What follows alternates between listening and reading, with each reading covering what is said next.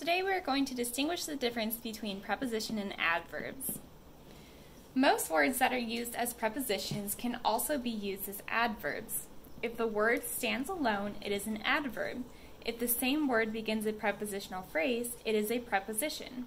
So for example, if we have the sentence, Susie invited me over, over would be an adverb.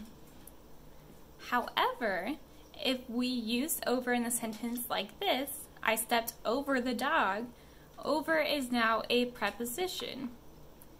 We can kind of tell, you can kind of tell because this over isn't linked with anything, it just stands on its own.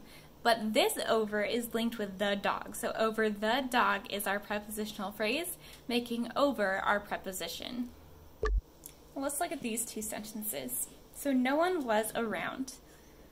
Was is our verb in the sentence, meaning that around is our adverb because it's modifying our verb. But if we take around and we put it into this sentence, we walked around the yard. It tells us where we walked, but it's also linked to the yard. So around the yard is our prepositional phrase, making around our preposition. Remember to not confuse adverbs with prepositions.